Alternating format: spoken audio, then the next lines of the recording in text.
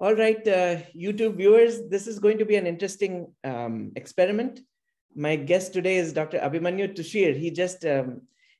He's a pathology applicant from Canada who's finished medical school and is hoping to join pathology at some point.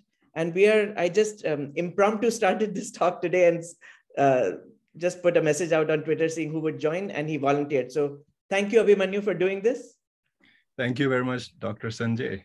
Sure. So we are going to talk about immunohistochemistry. Okay, Abhimanyu. So if you ever start pathology, this will be super helpful for you in terms of what to expect. So here, let me give you a little introduction to immunohistochemistry. Okay. So on this panel, this thing here is can you see my arrow moving around? Yes, I can. So this thing that I made here is a cell, obviously. And this thing is the nucleus. The gray thing is the cytoplasm. Make sense? Right. So on the next panel, what I've shown you is an antigen on the cell and an antibody in green. So obviously the antibody is attaching to the antigen. Mm-hmm. So in immunohistochemistry, what happens is you are trying to find a particular antigen. That's really the goal of immunohistochemistry. And for that, you have to have an antibody that goes and attaches to that antigen. So the antibody is something you have to buy from a commercial vendor, or you have to make your own in your lab or whatever. But eventually you have to have an antibody to make immunohistochemistry work. And so what happens is the antibody attaches to the antigen of interest, and then you use the second antibody to attach to that antibody. Right. Right. So that's the orange thing there. So that's the secondary antibody. And then how do you see it? Because you can't really see an antibody under a microscope, right? So you need a chromogen, something to make it get a color. And that is the brown thing on top. So the chromogen attaches to the secondary antibody. So it's a whole link. Cell, antigen, antibody, another antibody, and something that makes it brown. Kind of like Lego blocks.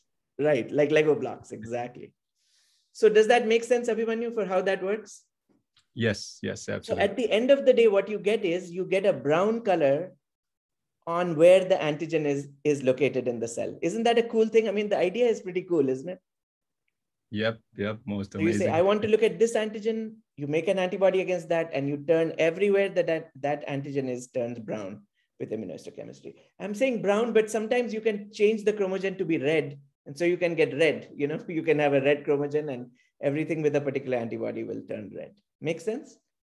Right, yep. Yeah. So whatever is positive turns brown, whatever is negative stays unstained. So it stains with the color that your counter stain had, which is, let's say you counter stain everything blue, everything else stays blue, and only the thing with the antigen turns brown, right? Mm-hmm. Makes sense? Mm-hmm. All right, so let's go to the next part of this. So let us assume your antigen of interest is CD20. Now CD20 is an antigen that's found on B lymphocytes, and that's found on the membrane of the cell. It's sitting on the membrane. So the antibody attaches to the CD20, the secondary antibody attaches to that, the chromogen attaches to that, and then the entire membrane turns brown. So that's how it works. The entire membrane turns brown. And so you'll see when you do immunohistochemistry for CD20, the membrane of the cells with CD20 turns brown. Make sense? Mm-hmm. Yep. All right, so that's one example. Let's take another example. Let's say the antigen of interest is not on the membrane, it's in the nucleus. A typical example of that would be thyroid transcription factor, TTF1. Right. So the same sequence of events happens, except the thing that turns brown is the nucleus now. There's no brown on the membrane, no brown in the cytoplasm. Only the nucleus will turn brown because only the nucleus has TTF1 in it. Make sense? Yep. So we call things like these nuclear markers, things that where the antigen is only in the nucleus, so the antibody only marks the nucleus. And so the color only shows up in the nucleus. Similarly, we have things like HMB45, which is a marker of melanomas, where the antigen is in the cytoplasm. So only the cytoplasm turns brown. So you have membrane antigens, you have cytoplasmic antigens, and you have nuclear antigens, right? Okay. Pretty straightforward. Yep. Now so how I divided this talk, Abhimanyu, is by what it's staining. So can you tell whether it's nucleus, cytoplasm, or membrane in this particular case? Yeah, it seems to be nuclear. Nuclear, correct. So this is a nuclear stain, which means that the antigen that we're looking for is only in the nucleus. And the classic one there is thyroid transcription factor. I love that because I'm a lung pathologist, So I use it a lot in my practice.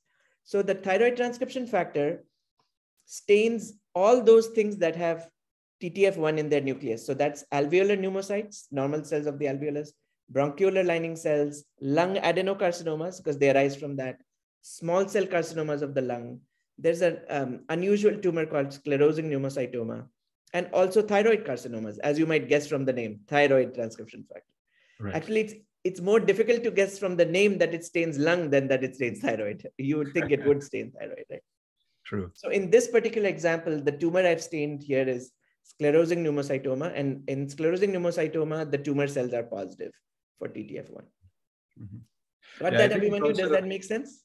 Oh, yes. I think you also made a video on sclerosing. Yes, we made a video on sclerosing pneumocytoma because Matt Cecchini and myself have explained that in our book in 2 different chapters, in the biopsy chapter and in the dissection chapter.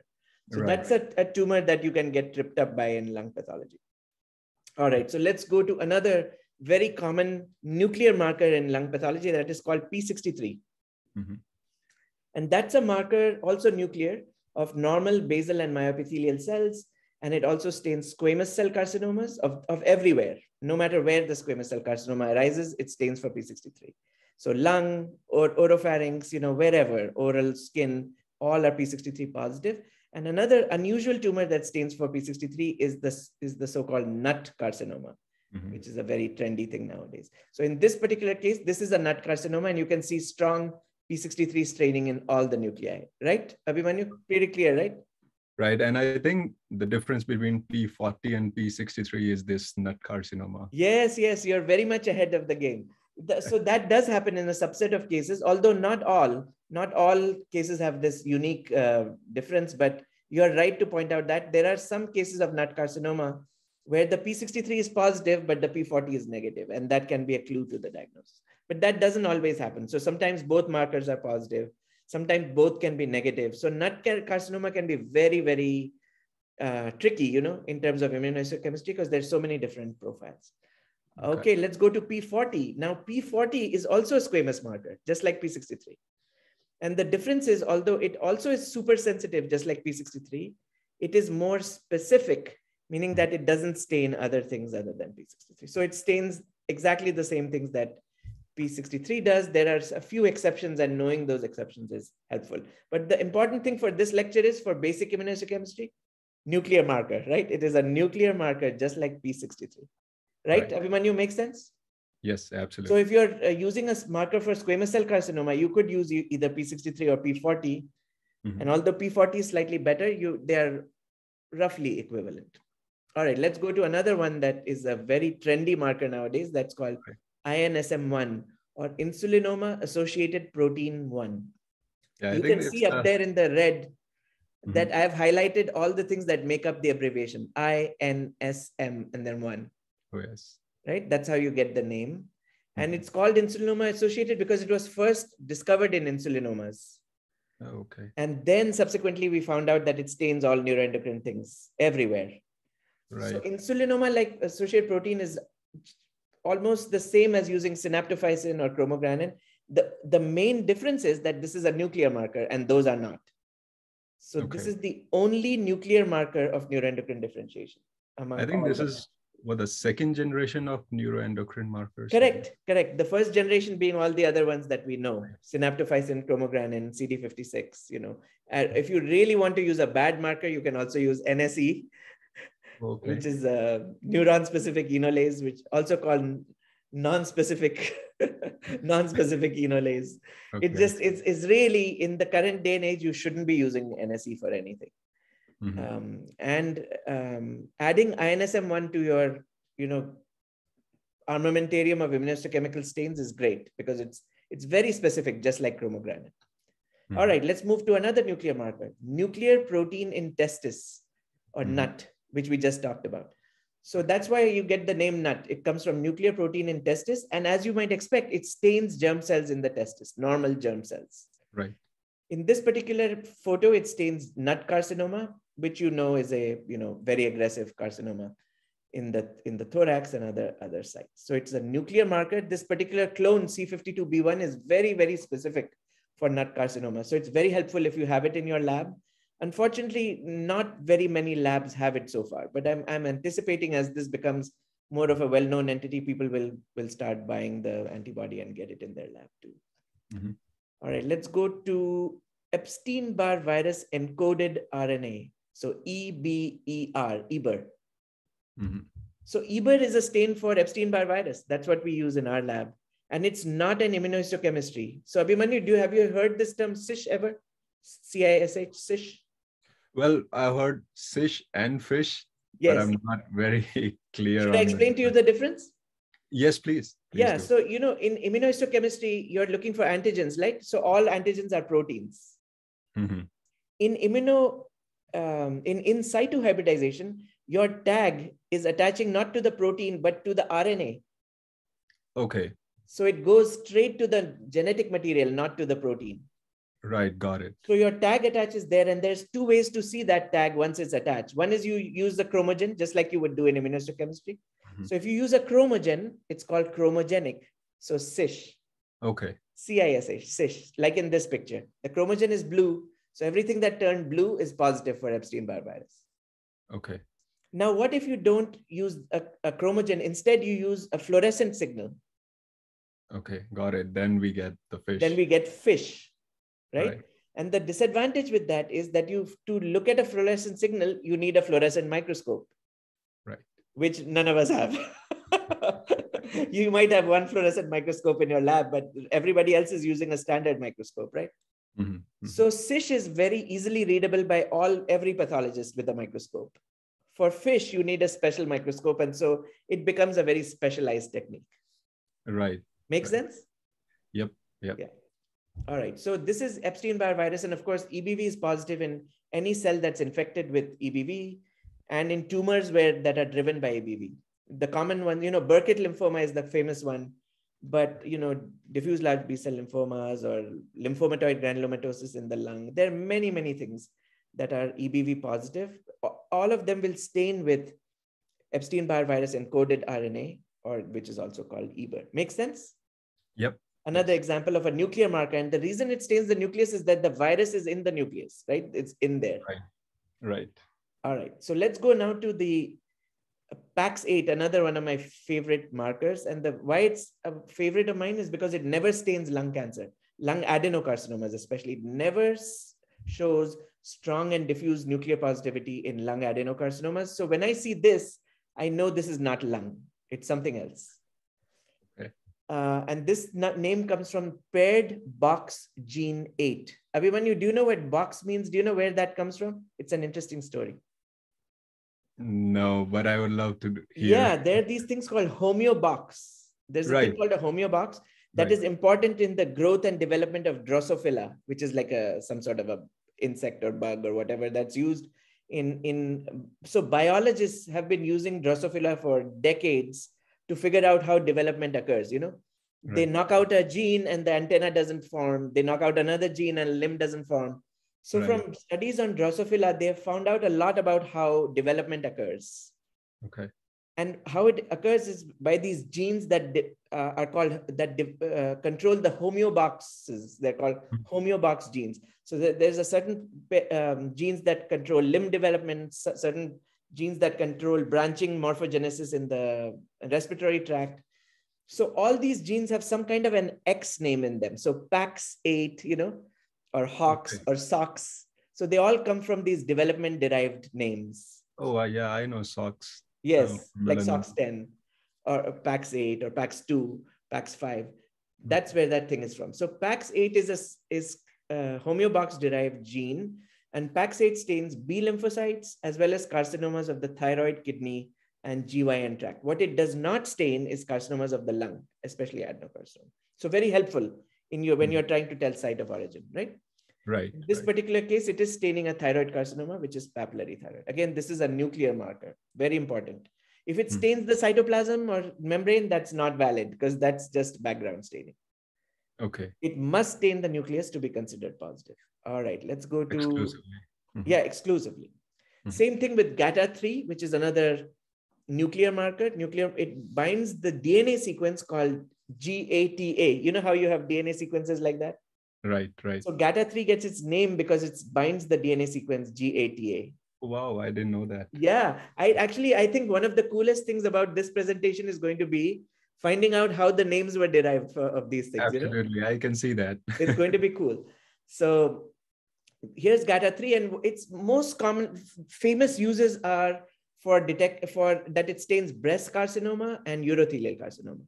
That's what it's famous for. But it also stains T lymphocytes. It also stains some mesotheliomas and lung cancers. So a lot of people have noticed that it stains so many things that it seems to be useless, but that's not true. In certain differentials, it can be very helpful. So if you're using it in lung adeno versus breast, it can be very helpful. It really has to be tailored to some specific situations, and then it can be very helpful. In fact, GATA3 has replaced other breast markers as the most sensitive marker for breast carcinoma by far. So I don't even use hemoglobin or GCDFP most of the time. When I'm trying to tell lung from breast, I just use GATA3 and TTF1, and I'm done for that.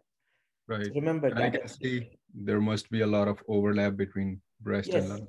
Yes, there is overlap. So in fact, you can have, for example, you can have breast carcinomas that are positive for GATA3, rarely, for TTF1, I mean, rarely. Sometimes you have lung adenocarcinomas that are positive for GATA3. So it is by no means a perfect antibody, but there's almost no antibodies are perfect. Even TTF is not a perfect antibody. The closest I can get to a perfect antibody is the thing for the solitary fibrous tumor. It's escaping my mind, right? STAT6. STAT6. Yeah, that's the closest I can get to a almost perfect immunohistochemical marker that stains all examples of what it should stain and does not stain what it should not stain. The rest are not perfect. All right, so continuing on our theme of nuclear markers, the next one is ERG. And the reason it gets its name is it's called the ETS-related gene, ERG.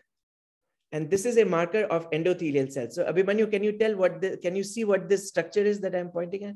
Yeah, it seems to be a vessel, could be artery or a vein. Very good, yeah. It's a small blood vessel, kind of a capillary sized vessel almost. It's very small. And you can see these cells that are lining it are positive, right? Right. So these are endothelial cells. So ERG has become a really, really good marker of vascular things, much better than what we had before, which was CD34 and CD31. So it is also a nuclear marker. Okay, makes sense? ERG. And then this, so you can have a nuclear marker for a virus, just as we did for Epstein-Barr virus, right? This one is cytomegalovirus. So you have immunohistochemical stain that will stain the nucleus that's infected with cytomegalovirus. In fact, it also shows small cytoplasmic dots where the cytoplasm, because CMV is both in the nucleus and in the cytoplasm. But in this particular picture, you can't really see good cytoplasmic dots. There might be some there, but not great. Maybe at the top left, right below like the here? Yeah, maybe. I don't know. Further up? Yeah, that one, maybe yes, not. That one. Yeah, I think mostly what we're seeing is nuclear positivity in these cells. But it's a really, really good immunohistochemical marker for cytomegalovirus. Again, nuclear marker. Okay. So we've seen two viruses already that you can stain with immunohistochemistry, EBV and CMV. All right, let's go to estrogen receptors. So in breast cancers, endometrial cancers, estrogen receptors are in the nucleus.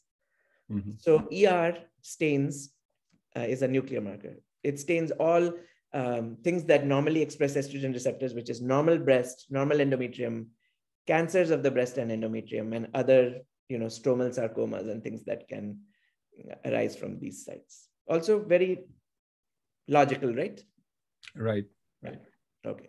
Then we'll move to a very interesting name, which we've started using this marker called NKX 3.1, which is a prostate marker, more sensitive than PSA, prostate-specific antigen, or PSMA and all that. So NKX 3.1 seems like a very weird name to give a stain, but it actually comes from two people called Nirenberg and Kim, who are the people who are actually Nobel Prize winners who were involved in the discovery of this. Wow. Okay. Yeah, that's how it comes. So N is Nirenberg, K is Kim, and X is because it's a homeobox gene, just like Pax8. Right.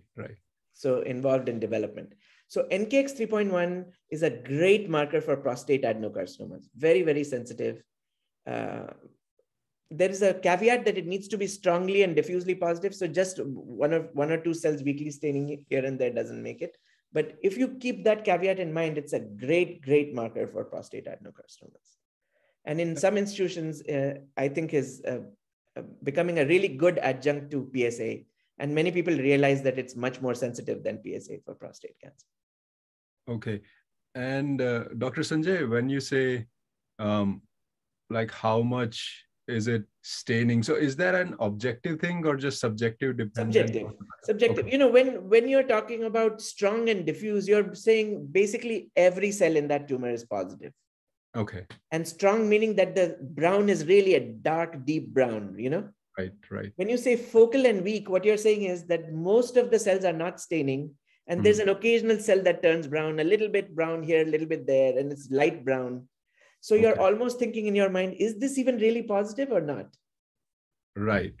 That's the kind of staining that you should ignore if it's NKX 3.1.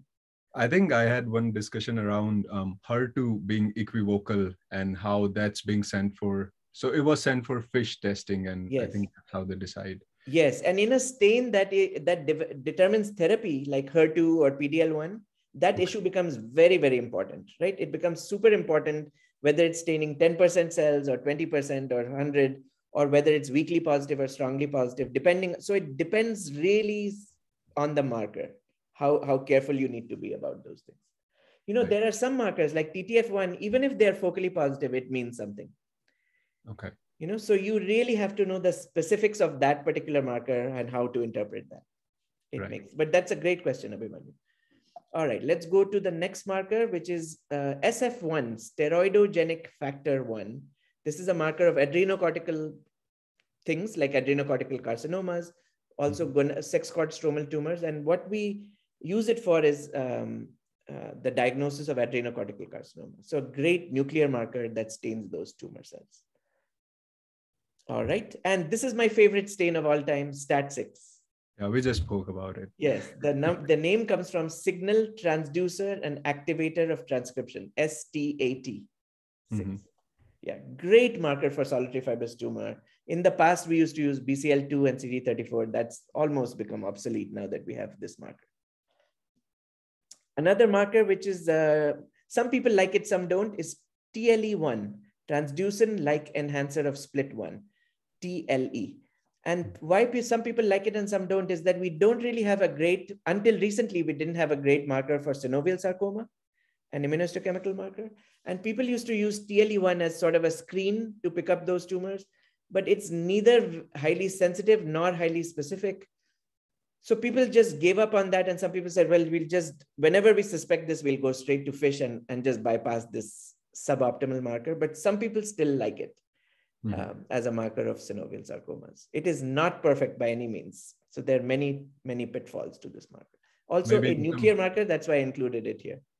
Right. Maybe in some resource constrained setting, you may have to use this. Correct.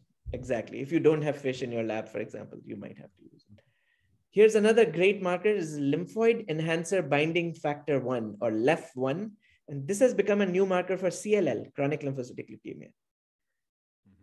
When I was a resident, we didn't have that in our lab. It hadn't even come out then. So it only appeared when I was already in practice and in my second job.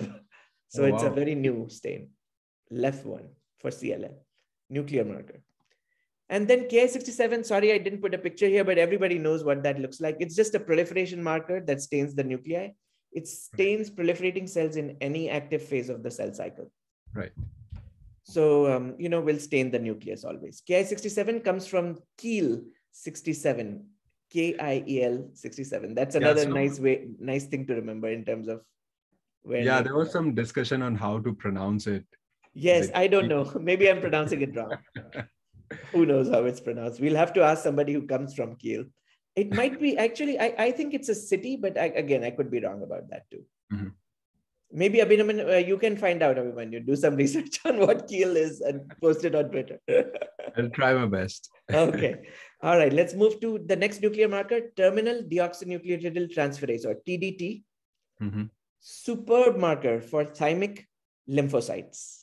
Okay. Great marker. So it's always present in the normal thymus because they have lymphocytes that are TDT positive.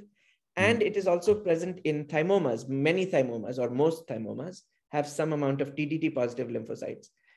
Unfortunately, it's also positive in one other tumor that's in the differential, and that's lymphoblastic lymphoma. That is also TDT positive. So you really have to use morphology plus TDT to figure out whether it's a lymphoblastic lymphoma or a thymoma. But if your differential is, let's say, some other kind of carcinoma versus thymoma, this is super, super helpful.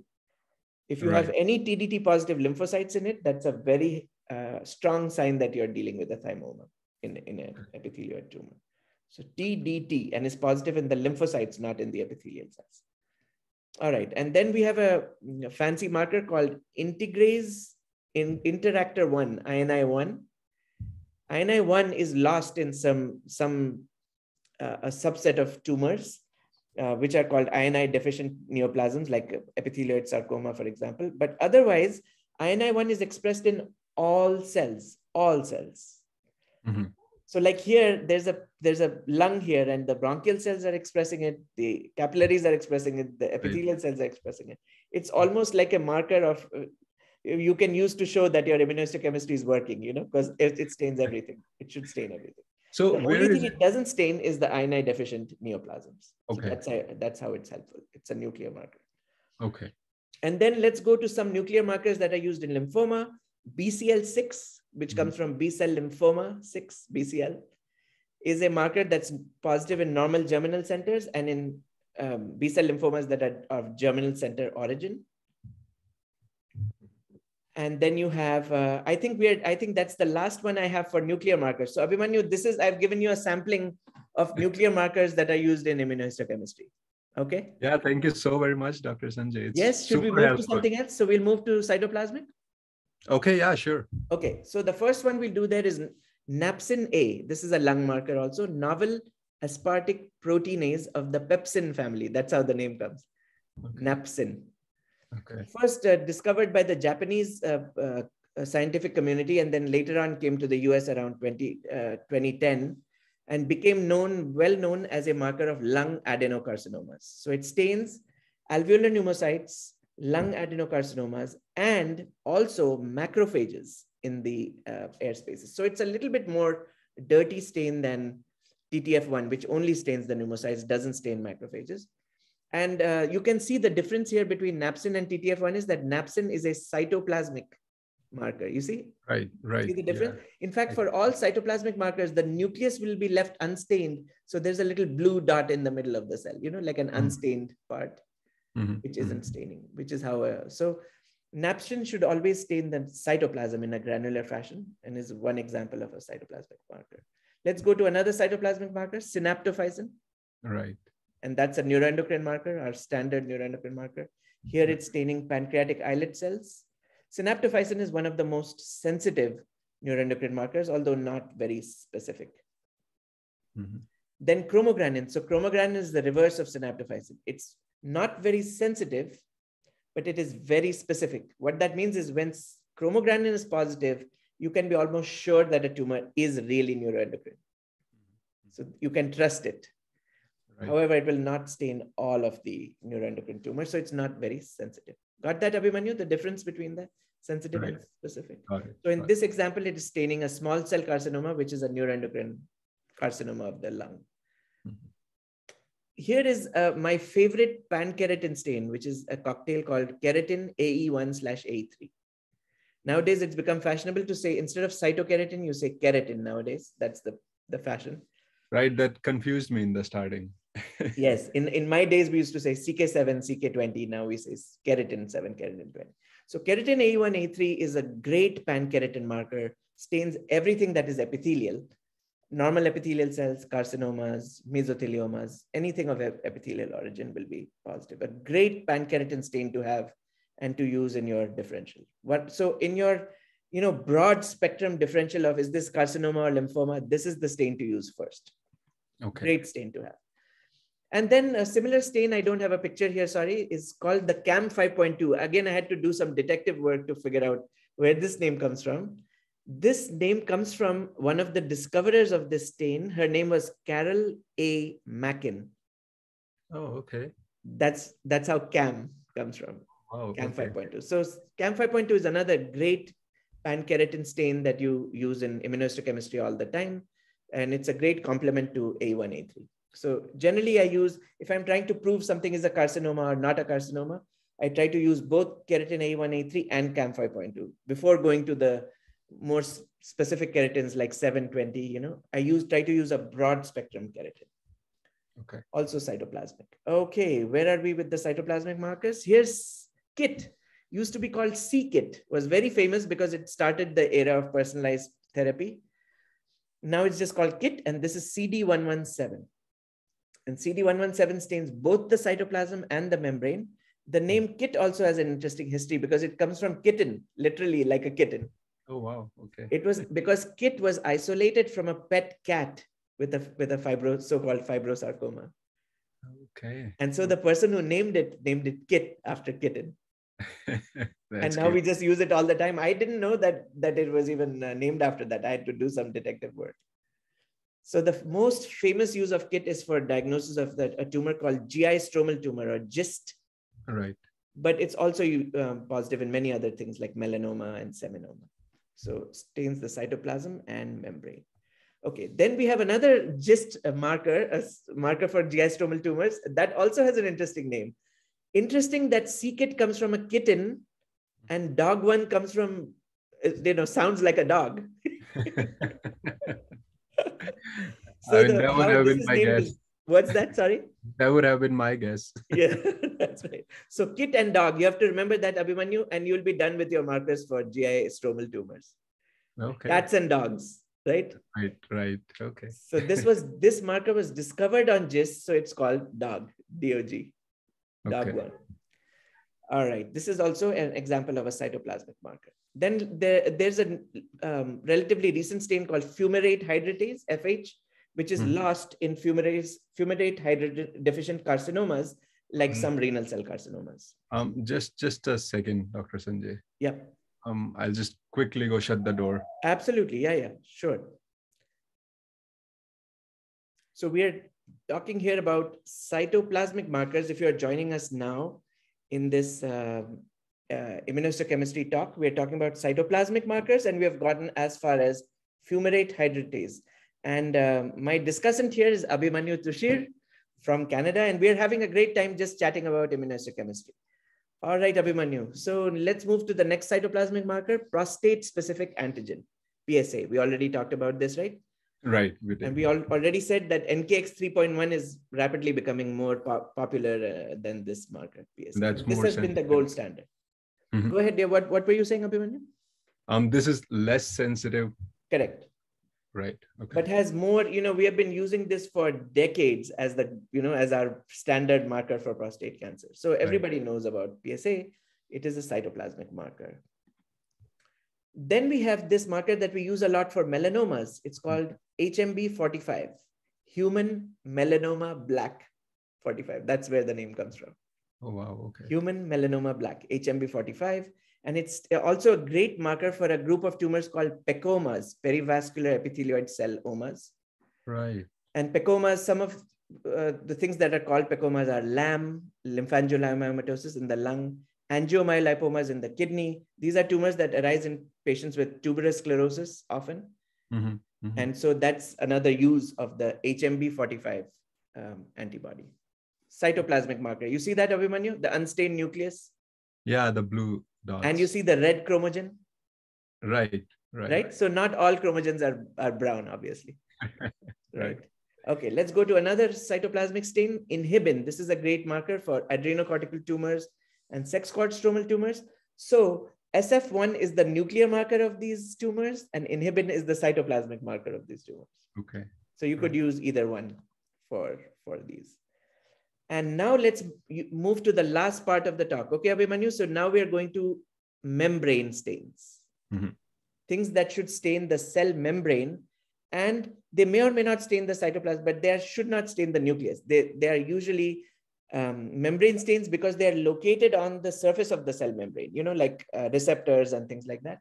So the most famous one nowadays is programmed death ligand 1, PDL1. If you haven't heard about PDL1, as a pathologist, the ground will open up and you will get sucked into that and never heard from again. I've heard about it from one of your talks. Okay, good. You must know about PD-L1, Abhimanyu, because it's very, very important nowadays for therapy. And there's so many PD-L1, PD-1, PD-L1 inhibitors. So you must know about that. So PD-L1 is a protein that is expressed on the surface of tumor cells, and that tumor cells use this to evade the immune system. Okay. And so because it's on the surface, so the staining with PD-L1 is membrane staining. Got it. Okay, so that's the important thing to know. I could do like a 2-hour lecture on PD-L1 alone, but I'm going to spare you the torture of that. Okay, so let's go to another membrane marker, which is called D240. And this is a marker that's positive in lymphatic things, lymphatic endothelium, lymphatic neoplasms, but also in mesotheliomas. So that's another use for this marker. So lymphatic things and mesotheliomas, and this is a membrane stain. Another stain that we use in lung pathology is called MOC31, MOC31. This is a marker that is a non-mesothelial stain. So it stains adenocarcinomas and other tumors, not mesothelioma. And the name comes from monoclonal antibody against oat cell carcinoma 31. Oat cell carcinoma is an old name for small cell. Right. So that's how it was discovered on small cell carcinomas, and then became known as a general purpose carcinoma marker.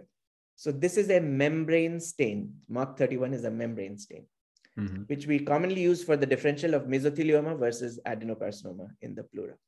Okay. I use this a lot.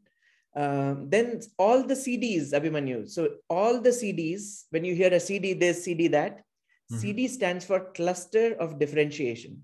Right.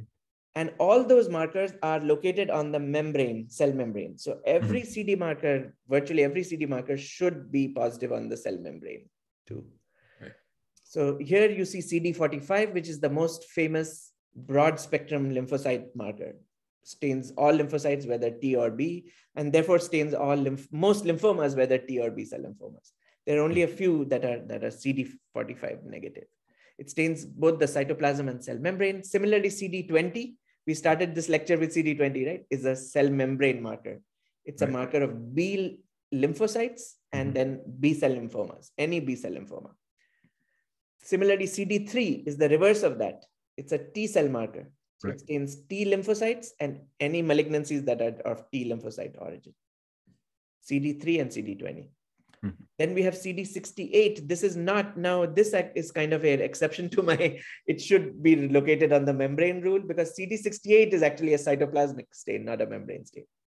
So right as I told you the rule, already we have a thing that breaks that rule. So I guess it's not a rule then. So CD68 is a cytoplasmic marker for macrophages, things of macrophage origin. Okay. CD10 is a stain that is positive in the germinal center. So very similar to BCL6 that we talked about before. But this is a membrane marker. CD10 is used for germinal centers and for germinal center derived lymphomas. You'll see that a lot when you go to hematopathology. CD5 is like CD3. So a subset of CD3 positive cells are also positive for CD5. This is a T cell marker. Right. CD5 is also positive in one type of lymphoma, one type of carcinoma, which is carcinomas that arise in the thymus. Thymic carcinomas are positive for CD5 there. Oh, okay. Then we have a CD that's positive in plasma cells, and that's called CD138. And that's both positive in normal plasma cells and malignant plasma cells, which is myeloma, plasma cell neoplasm.